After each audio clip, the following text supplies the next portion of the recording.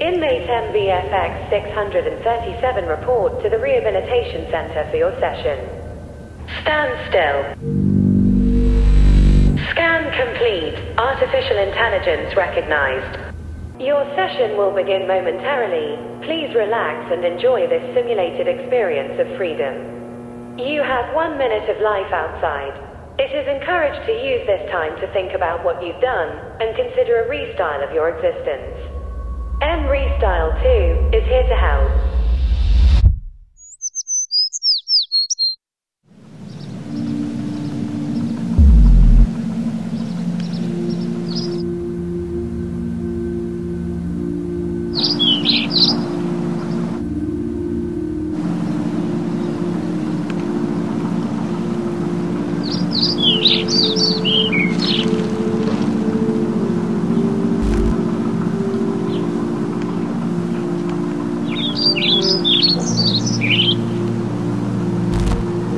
Inmate mVFX 637, your session has now ended.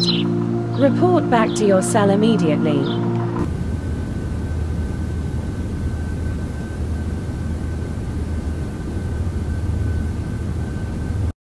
Now, onto the tutorial.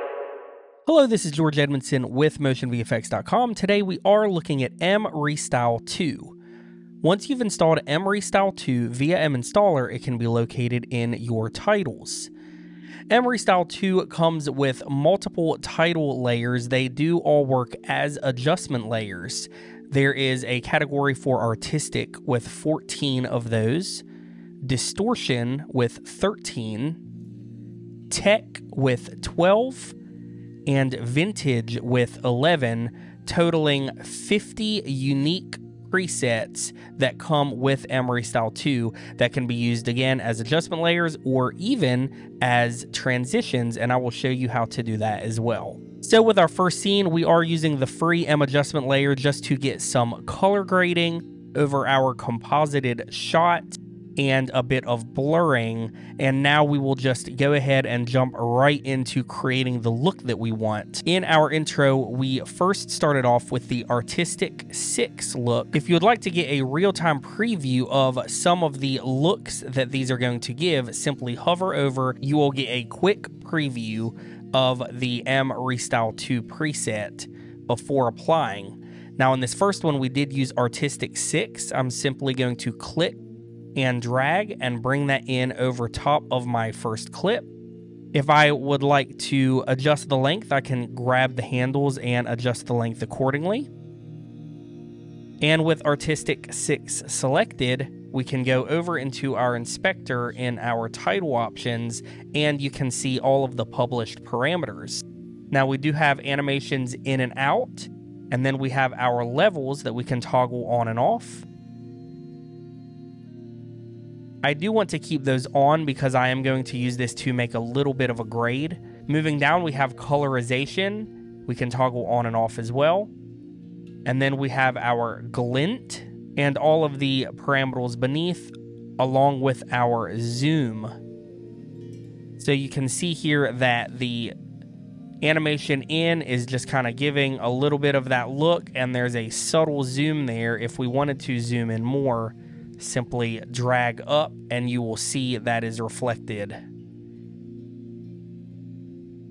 Let's toggle that off. Now I would like to use my levels to bring my blacks in down a bit and my blacks out up a bit, just so we are getting a little bit more of the overall scene there. And then you can also see beneath my colorization, we do have the saturation. I'm going to toggle that off so I can get that color grade back in my scene.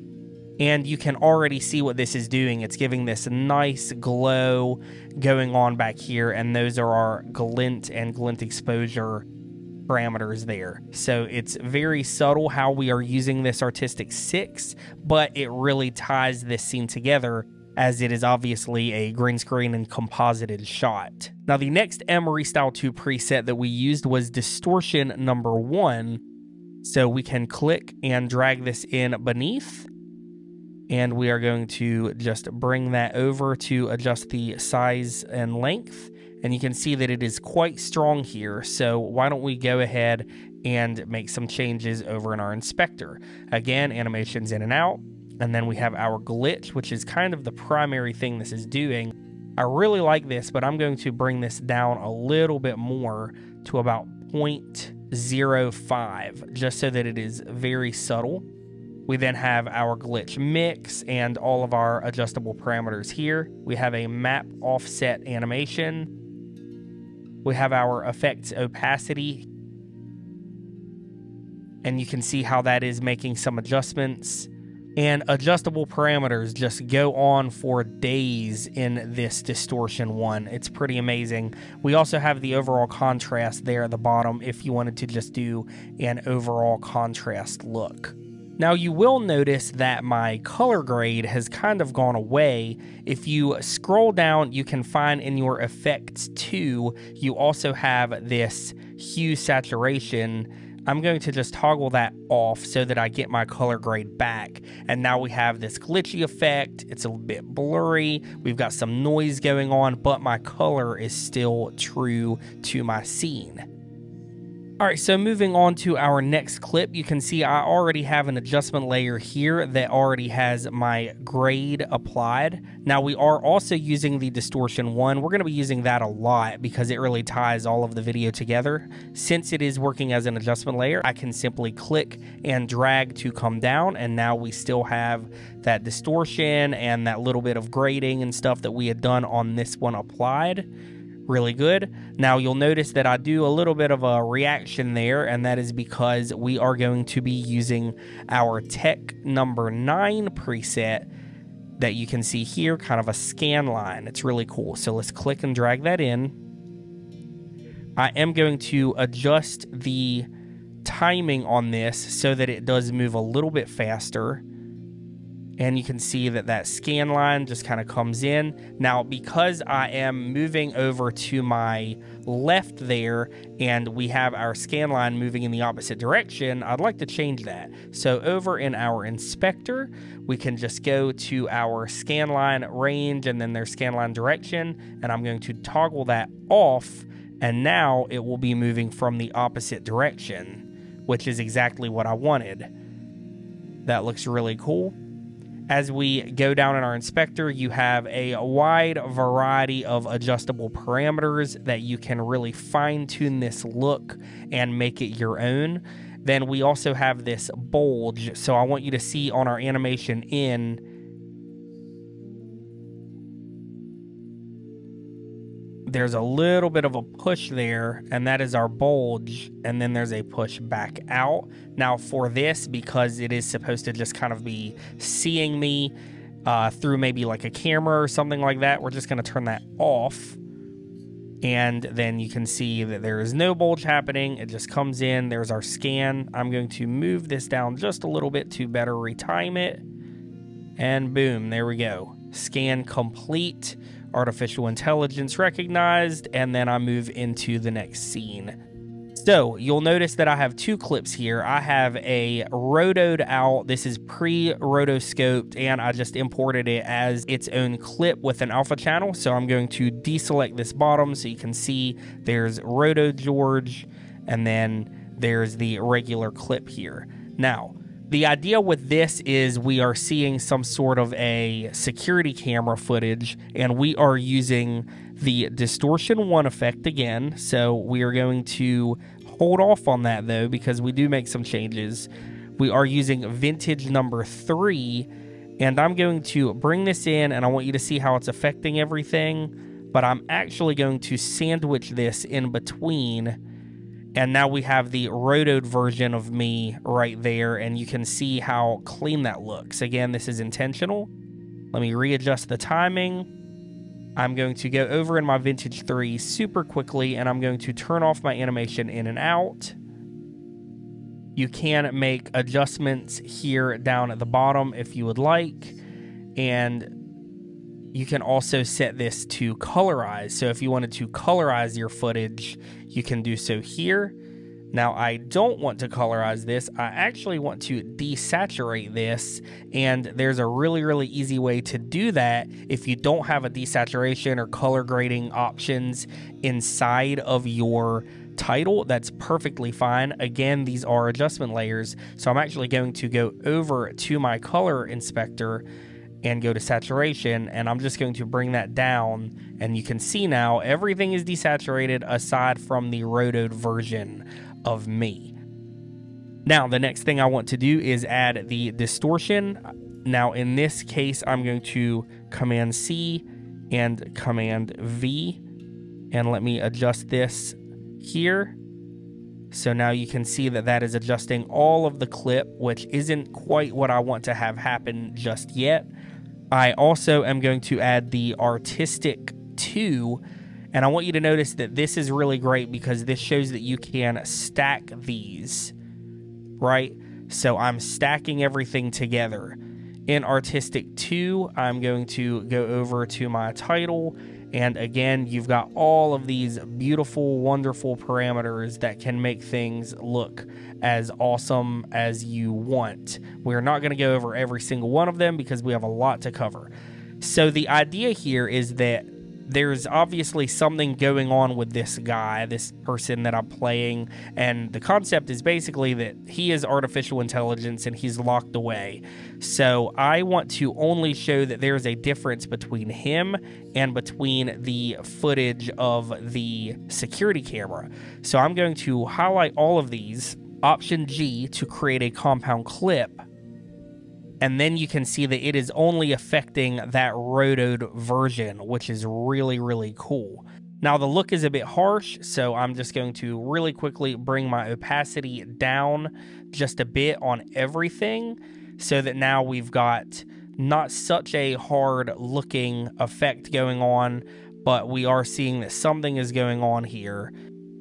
There is obviously something very different with this person. All right, now moving down into the next section. This is where the AI version of George has opened his eyes and he is seeing the real world. So you can see it's a pretty dull and basic clip, but we're going to make it look awesome with several layered titles here. So first we are going to use our artistic 14. So let's just click and drag and bring this in. And you can see what that's doing, kind of giving this crazy looking fiery glow going on.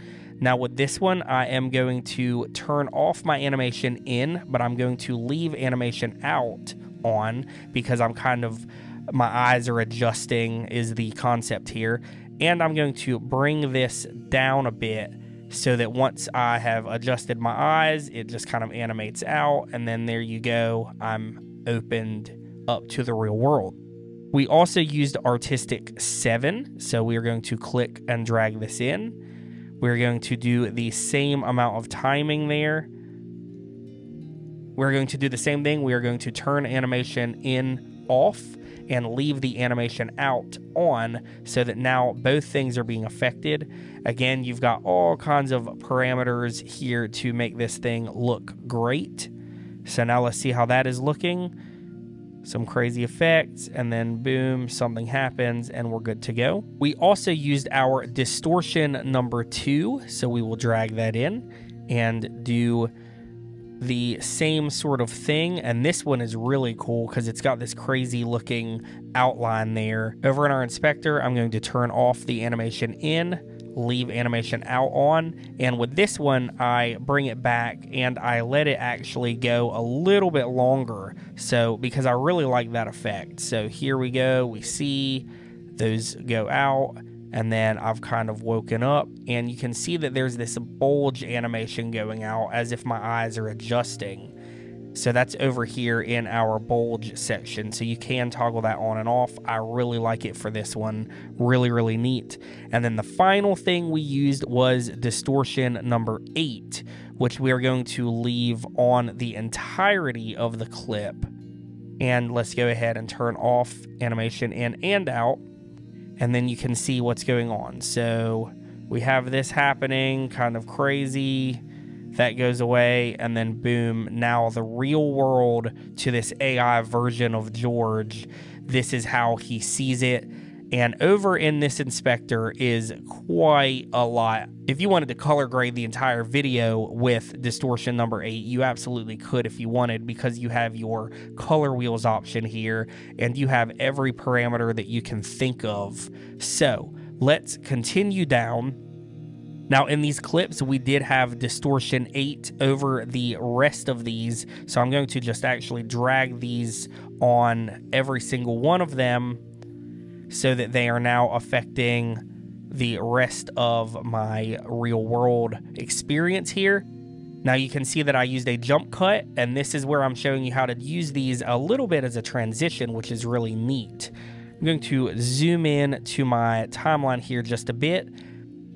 Over this cut, I used distortion number 1. Now remember, we're using distortion 8 and distortion 1 throughout this entire video, and it's almost like a remembering of the digital world that I come from. And you can see here what it's going to do, how it's kind of making this glitchiness. Now, what I want to do is use my blade. I'm going to just cut this. Let's get rid of the ending here. And I'm going to trim this to make it really, really short. I'm going to turn off animation in and out. And I want you to kind of watch what happens. So, boom, there it goes. There's the cut, and then boom. Now, if you play this back in real time, it's a really cool distortion sort of transition that we have over this hard cut. Awesome. Moving down to our final clip here, we still have the distortion number 8, these highlights, and we do a bit of a hard cut. Let me bring that back down. And that is my adjustment layer for color grading. And boom, there's another hard cut. So we're doing another bit of a transition here between these two scenes. So on this final version, we of course did have distortion number 1 already happening over top of our kind of glitchy digital version of George. I'm going to turn off the animations in and out. So we are using our artistic 14 as a bit of a transition here. I'm going to go ahead and make this happen over top of both of our footages. So you can see here that this comes in and it's almost like a flash, and then boom, there we go, transitioned into the next scene. And there's the old glitchy version. And I'm going to leave the glitches really harsh at this point because we're trying to understand that he's waking back up in the real world for him, which is a digital world. And over on our inspector, we can make a lot of changes now because we really want to make it look as though this real digital world is really, really different from the real world that you and I would see being real human beings. Assuming you're a real human being. You might be AI, I don't know. And once you've made all of those adjustments to your titles, this is the result that you can get. Now remember, there are 50 of these and we only went over a few, so we can't wait to see what you can come up with mRestyle 2, which is now available on motionvfx.com. Be sure to subscribe and we'll see you on the next one.